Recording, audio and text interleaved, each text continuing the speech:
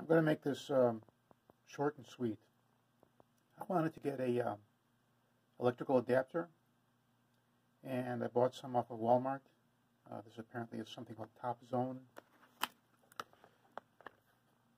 and it was for indoor use only, obviously. Okay, and it's rated 15 amps, 125 volts, 1875 watts, which is more than plenty for a household current. Okay, so I had it on last night. I was using it. Everything looked like it was okay, and then after about half an hour, I smelled a burning smell, burning plastic smell. I said, "What's that?" And it was coming from this plug. And the appliance that I had in there was well below the rated limits. Okay, and these prongs were hot as hell. And as you can see here, this prong was actually, it looked like it almost started to catch fire.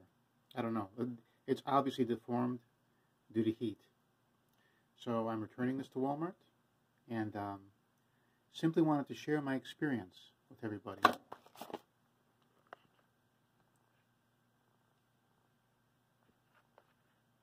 This product. Thank you for your time.